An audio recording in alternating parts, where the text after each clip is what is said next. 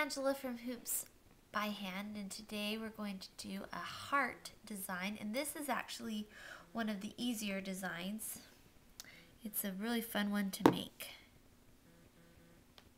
And you can actually do it in lots of sizes. This size was cut at 2 inches. This one was 2.5 inches, and this one was 3. So you can just vary it however you want.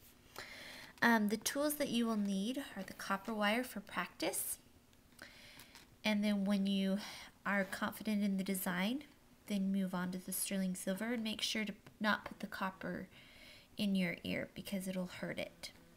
And then the tools that you'll need is a measurer, a wire cutter, flathead pliers, and round nose pliers, and then a cleaning cloth for the sterling silver. All right, I cut the wire out at 2.5 inches. I grab the round nose pliers and I go to the end, the thickest part of the round nose pliers, and then I just turn it down like that. Then I grab the flathead pliers and I move it up.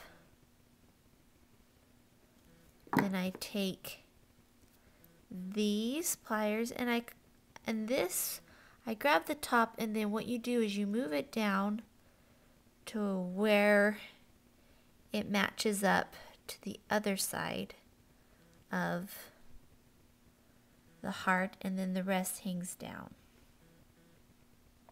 Just like that. Now I'm going to do the sterling silver wire. And you just clean it. And now I want to make because this is a sterling silver wire, I'm going to copy one of these. So one of these will be the example. So what I mean is I grab this, I put it down and around, and then I'm going to make sure that it has the same, it's the same size as one of these. And then I adjust it to that. And then that's when I know when to turn it up, is I grab this part and I turn it up. So that'll be the one that I use.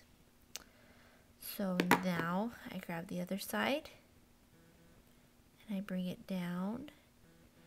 And now and then this one needed to be a little bit wider. It's the neat thing about wire, you can just adjust it to however you need it to.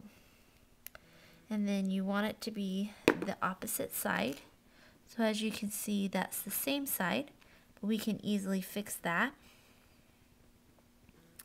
by just putting it on the other side.